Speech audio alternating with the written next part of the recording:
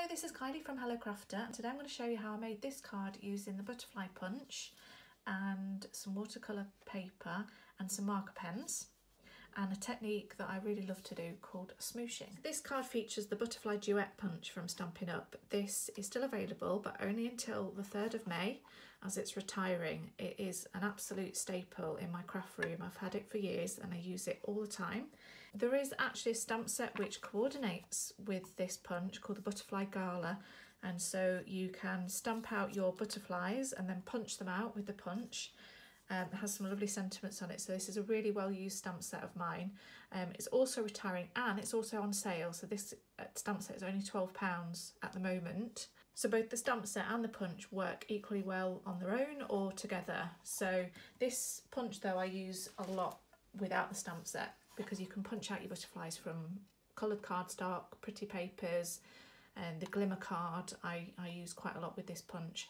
So again, it is such a useful punch. So when you get your punches, they come closed flat like this for easy storage.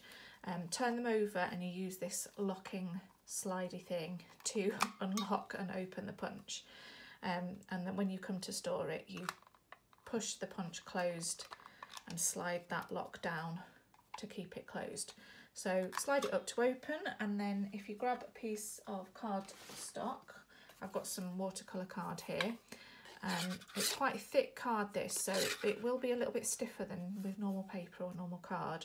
So I do always use both hands to punch out, and you could always put your punch down on your table and slide your card in and then line it up and then use both hands to punch down if that's easier for you, but you do have to be careful that it doesn't move about. So once you've got all your butterflies punched, the other materials you need to make the card are, we've got a very vanilla card base, just a plain card base, and another piece of watercolour card for the background, and this measures 10 centimetres by 14.3. Then we're going to need our water brushes.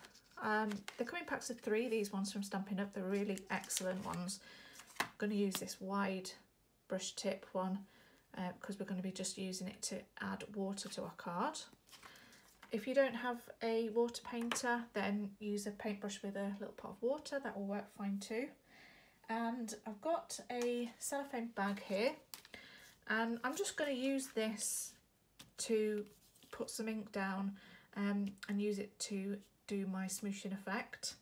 And I also have a bit of kitchen roll here just to protect my desk and to mop up any excess water.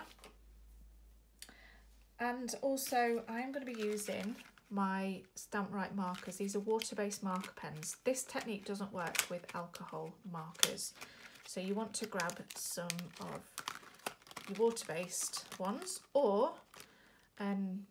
washable felt tips should work. Get some nice bright colours of felt tips, that should work. These are actually brand new. I've never used these. They came a few days ago, and this is a bit of a sneak peek of the new in colours in the new catalogue. So you can see we've got some lovely greens, really soft greens here, and this one is called Pale Papaya, a lovely peachy, soft peachy colour.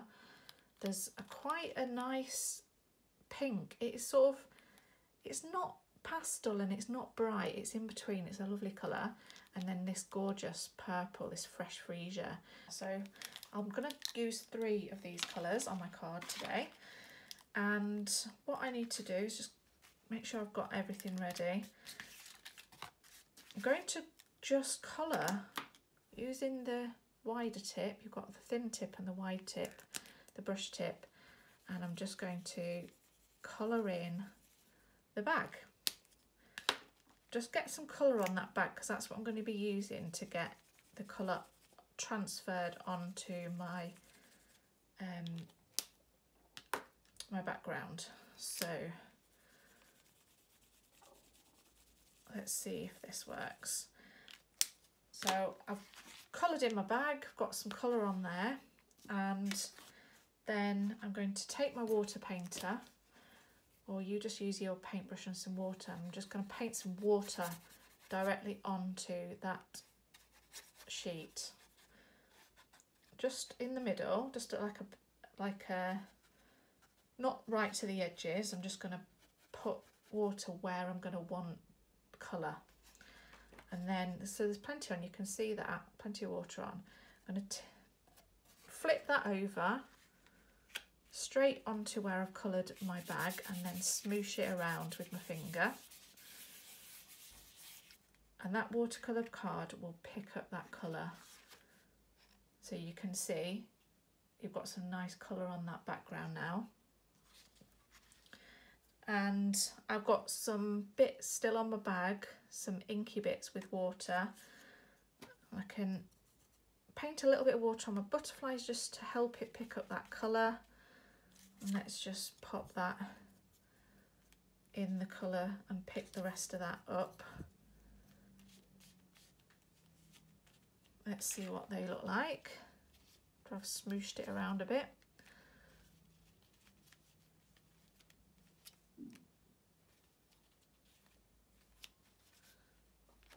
So it's quite subtle, but I can always go in with my paintbrush and get a bit more colour on if I want to. So lay those down just to dry out the way. I can wipe off my bag onto my kitchen roll and get even more colour on if I want to. So get a bit more, that purple's quite soft, so I'm going to get a little bit more purple on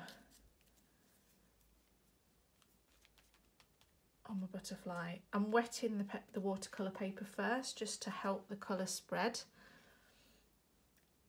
And let's get another peachy one, pale papaya. Just, I can clean my brush off on this, squeezing the water out, get a bit of water on there and smoosh it in. Like that. And let's get another pink one. Kind of using my bag as like a palette, a paint palette.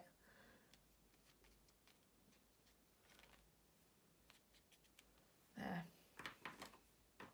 So I have to leave everything to dry before I glue anything. So I'm going to just leave those and come back when they are dry. So everything's dry now. If you want to add a sentiment to this, you could do that at this stage. So I have chosen a lovely one from this beautiful friendship stamp set, Birthdays Are the Best Days. And I'm going to mount it on my block. I'm actually going to use the same pens as I've just used for my background, and I'm going to get the colours straight onto my stamp. And with your pen at a slightly flat angle, just colour on the stamp.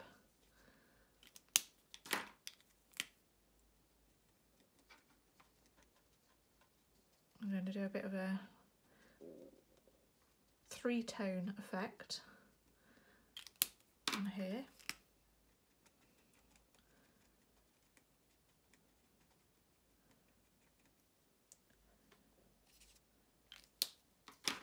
And then I'm just going to breathe on this just to re-moisten this ink and then stamp that down.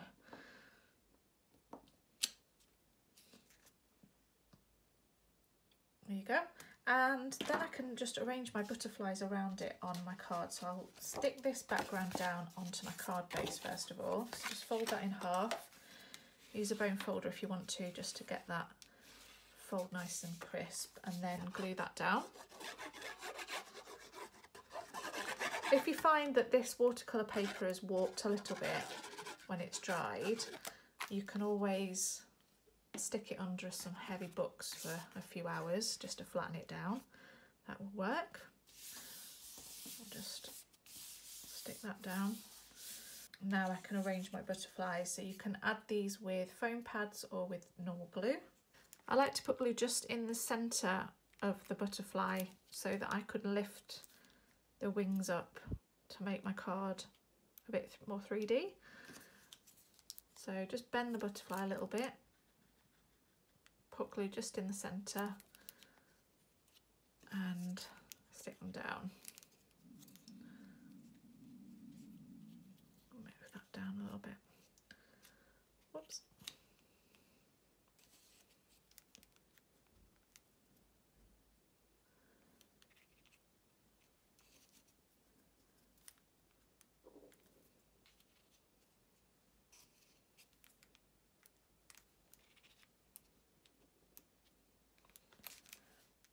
Here are some other examples I've done with different colour schemes. So we've got blues and turquoises and purples on this one, and green, pink and yellow on this one. So have a play around with your favourite colours. This one I did last year actually, and this was with a bit of a more of a rainbow scheme. I've also done some splats of ink with my brush as well, so just splattered it on to add a little extra effect on that one. And these ones I did also last year. This one's fallen apart a little bit. I've got to find my butterflies and get them stuck back on. But I did a lovely spring wreath with the Butterfly Punch watercolour paper and inks, just in the same way. And another little home decor decoration there with a little paper banner. If you would like to have any more information about the Butterfly Punch, or you'd like to place an order in my shop, just contact me and I'm happy to help you do that. Okay, thanks very much for watching and I hope to see you soon. Bye.